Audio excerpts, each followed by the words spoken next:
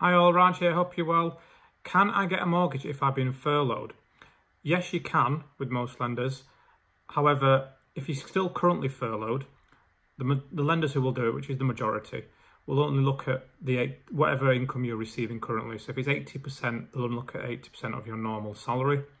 If, however, what you may want to consider is if you're due to come off furlough, I know the furlough scheme ends soon. If you're due to come off it, and you're going to go back to work full time, then once you're back at work, and with most lenders, once a payslip, they can see a payslip that you're getting a full pay again, then you can use your full income. I hope that helps. If you've got any questions or concerns, message me, get in touch, and I'm more than happy to help. Have a great day.